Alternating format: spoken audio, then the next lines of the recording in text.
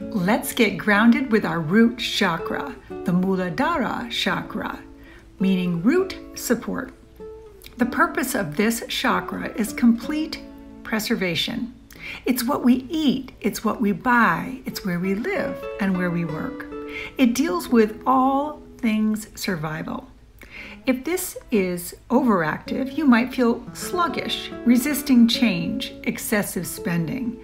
And if you're underactive, you might feel fear and anxiety, a little spaced out, disconnected from your body, and maybe even difficulty manifesting. If this chakra is completely balanced, then guess what? You're healthy, you have the ability to sit still, you have the presence of here and now. The mantra for this chakra is I am safe.